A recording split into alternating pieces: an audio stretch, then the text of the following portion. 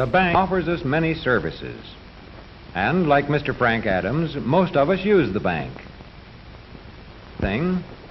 The bank is a good place to keep money. And here is Mr. Adams filling out a deposit slip.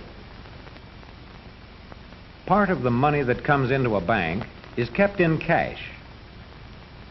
But the rest of it must be put to work to earn a profit for the bank. And so, the bank invests much of its money.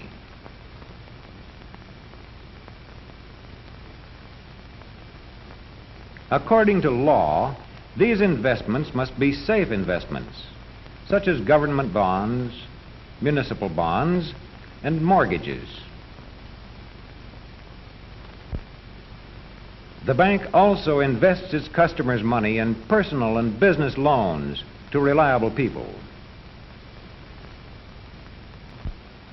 Mr. Adams finds his local bank very convenient, not only because it can always give him all the small needs, but also because of its other services, such as his savings account, the loan which it gave him, and the checking account which makes it possible for him to pay for his orders by check.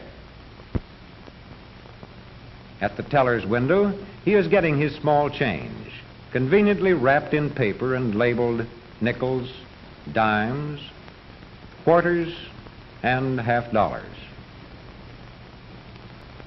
Mr. Adams is a good customer of the bank.